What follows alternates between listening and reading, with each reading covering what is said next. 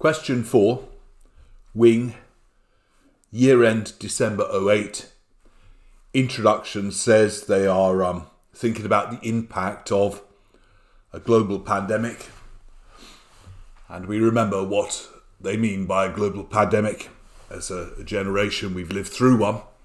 So, fine, there's been an article on it. They've been talking about this quite a lot. Let's have a look at the question. Questions in two parts. The first requirement. Where are we? Here we are. Explain the impact of all of this on three things: going concern, onerous contracts, and investment properties. So do you have some accounting knowledge on going concern and on onerous contracts and on investment properties? Yes, you do. Then we just need to link it back to the scenario, don't we? Scenario is very long, I think so. If you need to, pause the recording and then we'll talk about what's there in just a minute. As you look through the scenario, we noticed again that the government had been helping companies, perhaps like systems of furlough or whatever, helping out with short-term finance. There was a suspension, though, of the manufacturing operations. This, remember, is a textile business. Perhaps to stop the epidemic spreading, perhaps they shut the factory or were told to by the government. So clearly, that makes us think about going concern. They're no longer manufacturing now, so they're having to buy stuff in at greater cost, which is making you think about onerous contracts. They've got investment properties, and of course they're giving us a hint that they want us to demonstrate knowledge of the standard on fair value, which is so highly examinable at the moment. And the directors say they're not going to look at market prices, even though there have been, again, there have been transactions, so there is a market out there, but they're not going to look at those market prices. Remember, with investment properties, if they have to write them down, it hurts the profit and loss. Debit P&L, credit investment property, the directors will not be enthusiastic about that. So there's my scenario. So with each of these, I need to say, what is the theory about going concern? And then apply it to the scenario. What's the theory about onerous contracts? Apply to the scenario. And the same with investment properties and fair values. First of all, going concern. Theory, well, you learnt this in AA, and I guess that's never really left you. Presumption that business will continue indefinitely. Remember, it's 12 months from the balance sheet date under international standards. Then there are two possibilities. One is very rare and one is very common. The rare one is the green one.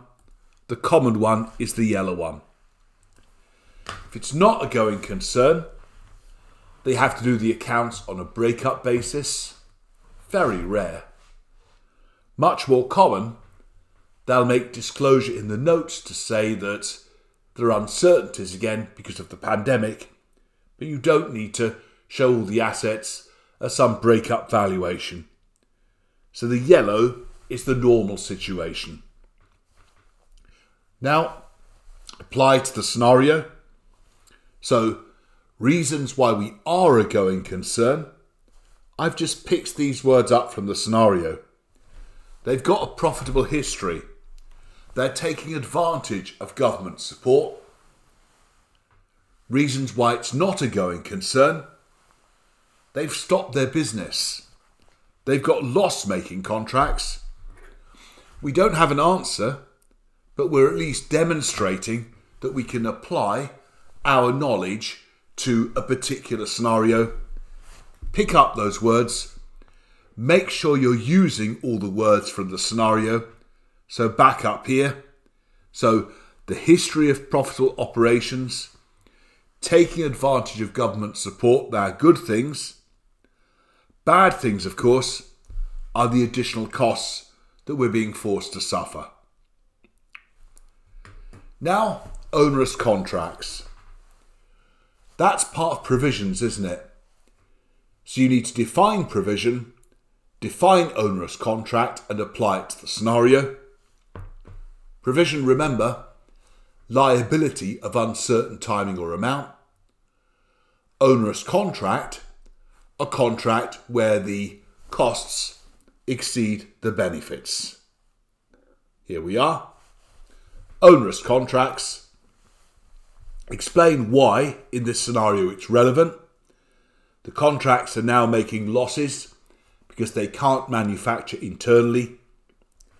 Define onerous contract and define provision. Perhaps you remember this point, that when you have a loss-making contract, you have to say, well, what would I have to pay if I cancelled it? What would you have to pay if you fulfilled it? And you'll take the lower, because that's the route you would actually take as a business. You'll cancel the contract if that would be cheaper than actually carrying on with it. Lastly, the investment properties. So, IFRS 13, define fair value. Do you remember in IFRS 13 there are 3 levels of valuation? Level 1 is where you've got the value of an identical asset in an active market, like a share. Level 2, the value of a similar asset in an active market. Level 3, unobservable figures, because there is no market. We're at level 2. You always are with PPE, with investment properties. So that would be some good knowledge to put down. So, define fair value. Price received in an orderly market between market participants. If you've put that definition in another answer, maybe question 1 or something, don't refer it, don't say please see question 1, just type it again. Technically, it's a level 2 input. You have to look at the price of similar properties in an active market. Why have prices fallen? Well, is it forced sales? Not really. Forced sale, again, is last resort, isn't it? When they've really got you by the throat. It's just they're having a rough time. Everyone's having a rough time. Prices are down. It's just happening. So it's a regular fall in price. Probably. Active market. They'll probably need to write down investment properties. Make sure you've told them where the loss goes. Please remember, it does not go in OCI, it goes in profit. So it will reduce their profit. It will not reduce their OCI. That's why the directors are so sensitive. Let's move to the other requirement.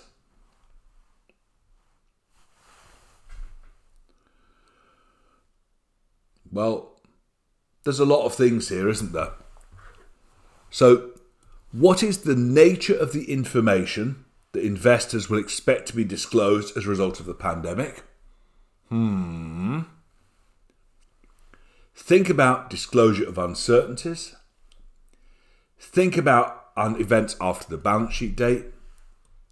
Think about government measures. Think about covenants. So you can almost see there are 5 things there, aren't there? Nature of information, again, uncertainties, events after the balance sheet date, government measures, covenants. So lots of things to talk about. And 2 marks again with this question again for clarity and quality of discussion. You're going to get one of those marks, I think, if you just make sure you've put some subheadings in. So I can see 5 subheadings there. There's one of the marks. The other mark, again, well, it will depend on your clarity. We might get it, we might not get it. You may find it useful to pause the recording again and just think about those headings: uncertainties, post-balance sheet events, government measures and covenants. So just pause, have a think about that with the scenario before we carry on.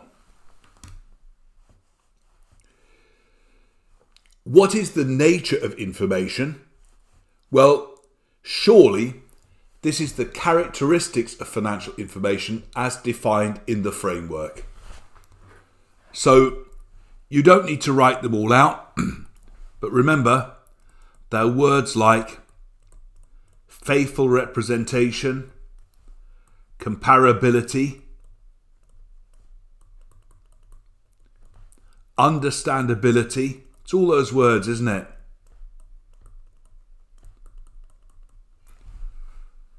Relevance,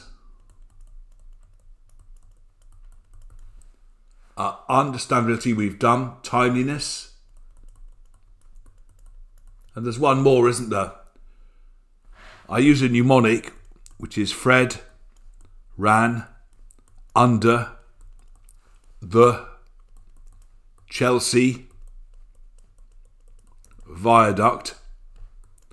Now I remember the other one is verifiability. I was wondering in the whole exam why they hadn't yet tested the framework, but they are. So you don't have to talk about them all, but it may just be that gets you going to try and make a couple of comments. And that's much better, isn't it, than just using words like true and fair at random. So here's my answer. Nature of information generally, I've picked up some of those. It needs to be relevant to investor decisions. It needs to be clear, that's understandable. And it needs to be faithfully representative, so that's words like without bias or complete. Then pick up on the headings. You can see those headings they asked us about. Disclosure of uncertainties, events after the balance sheet date, government measures and covenants. So, disclosure of uncertainties, in particular, I was thinking about things like onerous contracts, where you would have to explain what the uncertainties were in terms of their loss making. Something which I think insurance may have been mentioned. Was it mentioned in the scenario? I can't quite remember. I'm just looking back for a moment. Perhaps it was, perhaps it wasn't. But I know that the examiner in the answer mentioned insurance claims would be uncertain. Yeah, well, I think that's a bit over the top, but I think I've stolen that from the model answer. But I said, well, onerous contracts, they're uncertain. Post-balance sheet events, it's a pandemic, so things like progress with the vaccine or whatever you're kind of thinking about. Again, this company's not developing the vaccine, but clearly the progress that's happening out there will help us determine, how we think about these post-balance sheet events. The grants is easier because they've got to be matched against costs in the P&L, so things like furlough grants and so on. And covenants perhaps links back to going concern. Hard little question, isn't it? But I think you pick up straightforward marks by using the characteristics of financial information. This stuff that's here in green, this is the bit that I worry about. Could you use different words than that? No. I think the green bit you need to have in. Whenever you're talking about investor information, you need to use those characteristics. But it doesn't have to be the three I mentioned here. It could be any of the 6 that arise. In terms of the rest, you just do your best, don't you? And you say, well, is there anything that I could say? So I think there'll be much more open marking with the yellow bits. That's the end of the debrief on question 4.